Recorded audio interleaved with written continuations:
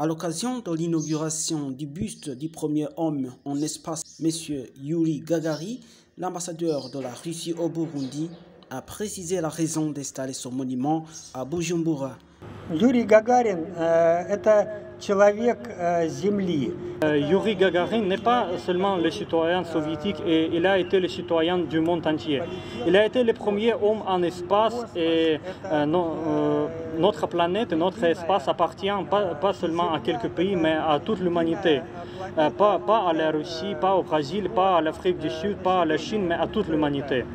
Et la raison principale pourquoi on a choisi d'installer le buste de Monsieur Youri Gagarine à Bujumbura, c'est que entre la Russie et le Burundi, nous avons les relations de longue date, les relations très proches et très amicales.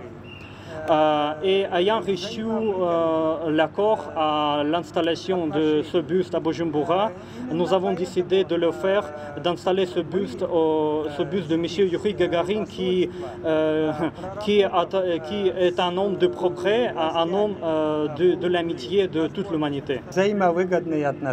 Monsieur Valery a également saisi l'occasion pour exprimer au nom de la Russie sa gratitude au Burundi pour son soutien crucial, mutuellement bénéfique, ainsi que pour son choix de ne pas joindre aux restrictions illégitimes imposées actuellement contre la Russie dans plusieurs domaines.